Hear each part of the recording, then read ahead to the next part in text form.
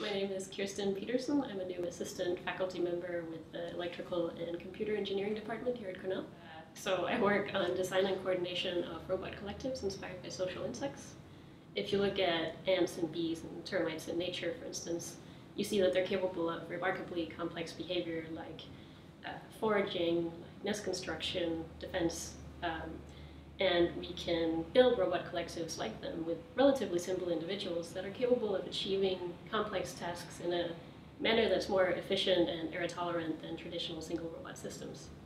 So really the goal is twofold. It is to design tools that can help analyze and learn from social insects in nature, and then using that knowledge to try to implement robot collectives that work in an autonomous way according to a user-specified goal in a real-world setting.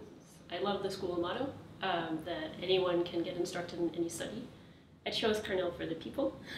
So Cornell is very high academic standards, obviously, but it feels more collaborative and competitive. So all the students and faculty and staff I've met here are low-key, they're kind, they're all excited about robotics. I am proud of the fact that I've managed to combine so many of my interests into one research discipline, one successful research discipline. So electronics, computer science, mechanics, robotics, biology, even architecture.